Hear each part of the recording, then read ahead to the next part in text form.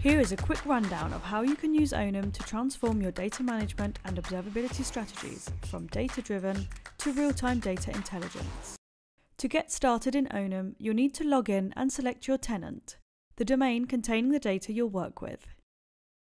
The first thing you'll see is the home page, providing a general overview of the data in your tenant. Use this view to analyze the flow of data and its evolution from stage to stage of the process. Let's say you've received a vast amount of data on firewall threat reduction. Use Onum to narrow it down and send it on. You'll need to create a pipeline to begin your workflow. Define the source of your data to grab by adding a listener to the timeline. You can use labels to filter down through your data to as specific as required. Next, what do we want to do with this data? This is where we will use actions.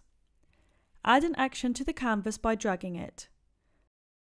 Link it to the listener, and define how to manipulate the data coming from it. Do this for as many actions as you wish to carry out on your data.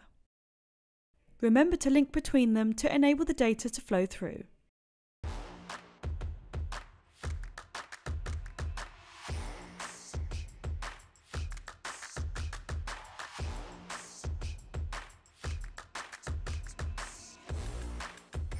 Now that we have sifted through to grab the relevant data, where do we want to send it?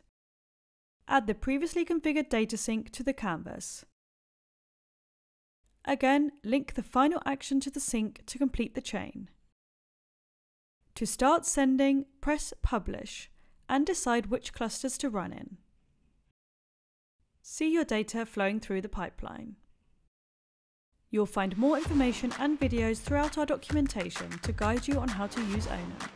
See you next time.